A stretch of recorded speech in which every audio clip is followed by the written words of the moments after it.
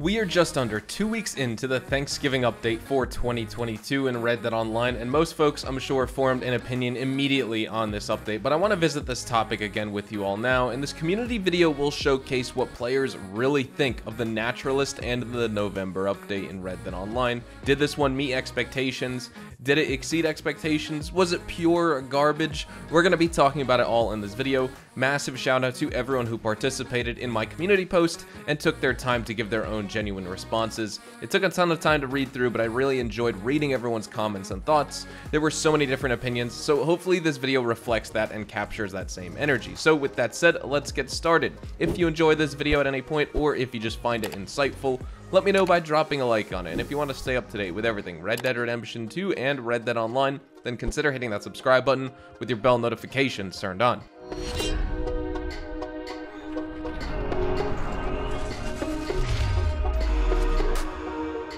Jumping right in, coming from user GL, he says, my friends who are vets came out of retirement for the Halloween Call to Arms maps. This month, they've all gone back into hibernation. I'm ranking up the Naturalist role on my alt account, so at least I have that to keep me going, but I haven't felt like playing in the last 4 days, and I think that's where a lot of players kind of are right now. They may be playing a few days here and there, but they're going to be taking major days of gaps in between, just taking breaks from the game, and I definitely encourage that, because if you're just like forcing yourself to play this game, then you're going to start to hate it and resent it over time. There's a ton of other amazing games out there right now that you could be playing as well, and so really only play this game when you get the urge to, right? Just like any other game you would be playing. If you want to play it, you'd probably play it, right? And when you don't want to, then you don't have to, and that's the beauty of it all. But it's good to hear that your friends played the Halloween Call to Arms maps with you. Hopefully we get something soon where they're able to make their way back into the game.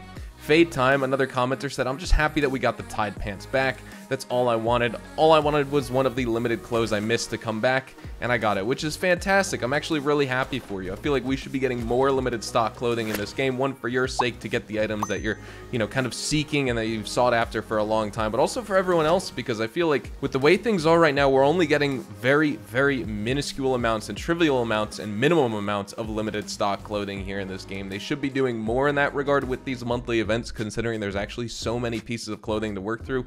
It would take a long time to get through all this stuff anyway, and so we should be having like 10 or 15 pieces for each event month, or maybe a couple pieces that cycle in and out by the week. But as it stands right now, you got the Tide Pants, and that's amazing. Next up, Shiva says, I started playing this game way later than most, so I'm happy for any updates. Thanks for the videos, and I appreciate the support for what I do here on the channel, Shiva. If you're just getting into this game now, of course you'll hear a lot of people saying that it's boring and there's nothing to do, but if you're coming in new to this game, there is actually so much to do. It will take you months to get through it all, while you rank up all the roles, while you just get to, immediately unlocking all the initial ranked up items and unlocks and equipment and all that. Once you hit level 100, then it's about stacking gold and currency to kind of get everything else in the game that you're seeking, customizing your weapons, maxing out the roles, etc. And so there is definitely a lot to do in this game when you're coming in fresh. So hopefully you enjoy the seasons moving forward here with these monthly updates.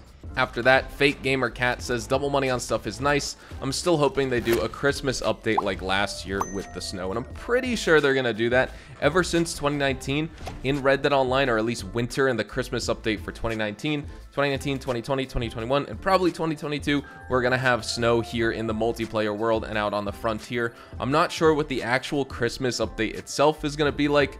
We're gonna get the snow, we're probably gonna get the Christmas Call to Arms, and hopefully my desire here is that we also get new Christmas Call to Arms maps and even a Christmas themed Telegram mission. I feel like that would be really cool to see in this game. Moving on, Nolan P says, I just got back into it after 2 years, found out my sister could not play because her internet was Mediacom. She's using her mobile hotspot through Verizon to play the game online with me now, so it feels good to be back. However, I was hoping for more, but I'll take what I can get. And I'm kind of in that same boat. I'm definitely hoping for more. I'll take what I can get. That's crazy to hear that your sister wasn't able to play the game because of her internet, though. And what's also kind of just unbelievable, because I responded to an email a couple weeks ago about this too, from a player who kind of had problems playing online, but a mobile hotspot actually fixed the issue. A mobile hotspot should be less reliable internet than just straight up using your Ethernet cord or a Wi-Fi adapter and connecting at your router in your house. But some people using like VPNs or opening up their NAT type or using mobile hotspots will solve a lot of the connectivity issues in Red Dead Online.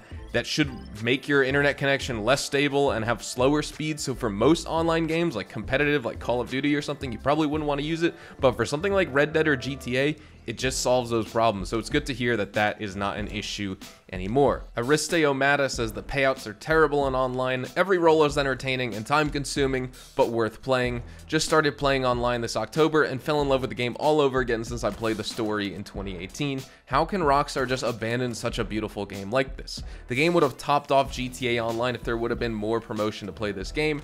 Rip Red Dead, simply a masterpiece worth playing. And that is definitely true. It is a true masterpiece. Both, I think, Red Dead Redemption 2 and also the online component, Red Dead Online. The game is extremely entertaining. It is time consuming to get the things you want if you're looking for them, but I do find you're able to get up to speed a lot faster and much quicker than trying to get up to speed with all the businesses in GTA Online. That's one thing I really enjoy about Red Dead Online, just the way the whole multiplayer world interacts with itself compared to GTA. When you try and play different activities, you gotta lobby hop and all that. But welcome to the game. I see you just started playing this October, and I'm glad you're loving every bit of it. Moving on, Dominique Damon says, I've been playing online for a year now on my main character. I maxed out every role quite quickly because it was enjoyable. I think I bought the naturalist role around 9 months ago, and I still haven't maxed it because I simply hate it. So this month isn't for me.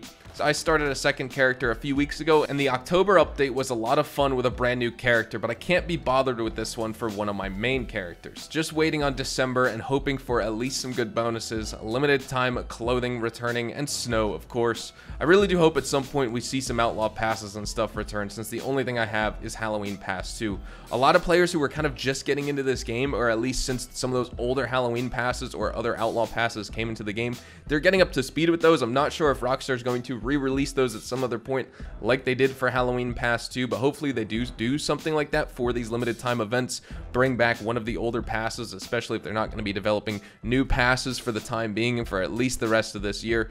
A lot of players also feel like Naturalist isn't obviously their most favorite role, and when I asked players what it was like, I think it came in to, I think, players' least favorite role in the game. But the bonuses for this month honestly make it a little bit better to do, and like I said in my money guide video, if you have the Naturalist role, use that to basically supercharge your trader role. That's kind of how you got to think about it. But also, I know you don't like the role, Dominique, but if you are having trouble ranking up just because you don't actually enjoy playing it, you got to take advantage of these bonuses, because then you can get it out of the way and then you never need to touch it again. You get to enjoy all the equipment that you unlock as you rank it up, and some of those things are useful outside of the Naturalist role, so I definitely would advise that if you can stand it, because a lot of these things are having double XP and things like that, and so you might as well take advantage, rank up that Naturalist role a little bit quicker, and I have some guides on my channel that you can check out for that as well. But I'm glad to hear you're playing on an alt account just to keep the game fresh, give yourself some extra challenges here in game.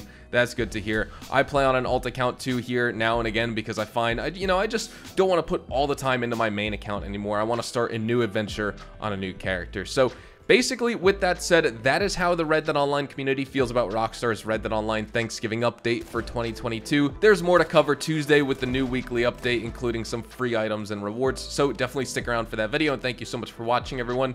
Hopefully you enjoyed this one today, and if you did, hopefully I earned your like on it. And of course, if you are new to my channel and you want to stay up to date with all the best Red Dead Online and Rockstar Games content, then consider hitting that subscribe button with your bell notifications turned on so you don't miss out a single thing we post here on the channel. We consistently talk about updates, news, information, tips, tricks, and even leaks, and we'll keep you guys updated here on the channel daily. So make sure you hit that subscribe button. If you want to follow me over on Twitch, Twitter, and Instagram, those are the best places to get connected with me outside of YouTube, and you're more than welcome to ask many questions on those platforms. You can follow me at HazardousHDTV, and all of my social media links can be found in the description down below. With that being said, thank you all so much for watching, everyone. I hope you all have a fantastic day, and I will see you guys in the next Red Dead Online video. Adios, amigos.